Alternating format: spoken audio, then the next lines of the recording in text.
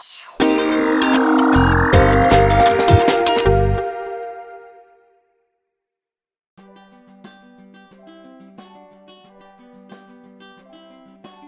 this video, I will be talking about a problem that can affect the most beautiful curve of your face, your smile.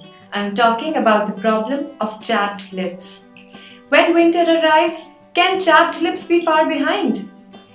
It all starts with dryness, followed by redness, soreness, cracking, peeling, pain, swelling, and bleeding, though not in the same order. Lips are prone to dryness because they do not have sebaceous and sweat glands. Thus, they tend to chap when they lose moisture due to cold or dry weather, the habit of licking or peeling your lips, and dehydration. Applying lip balm or petroleum jelly is perhaps the most common remedy for chapped lips, but few natural home remedies can too be effective. For this first natural home remedy to treat your chapped lips, we need sugar and honey. We take 2 teaspoons of sugar, mix 1 teaspoon of honey in it, mix both the ingredients well.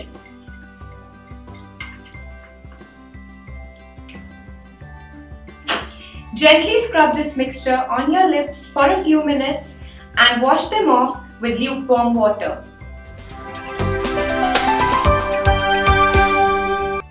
For this next home remedy to keep your lips naturally beautiful and healthy, take a few rose petals, wash them and soak them in a little raw milk for a few hours. I already have it here with me. Finally, crush the rose petals and apply this on your lips for about 2 to 3 times a day for 3 to 4 weeks.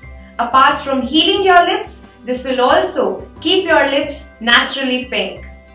Alternately, you could also use the combination of rose water with a little glycerin or honey. Now time for some quick tips to help you make your lips stay naturally beautiful. Applying milk cream, clarified butter, coconut oil, castor oil, or pure lanolin can also be of great help to treat your chapped lips. Avoid licking your lips repeatedly. Do not peel dead dry skin from your lips. Eat foods rich in vitamin B complex and drink plenty of water to stay hydrated.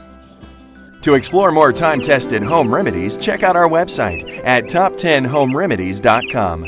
Know of other successful remedies? Share with us.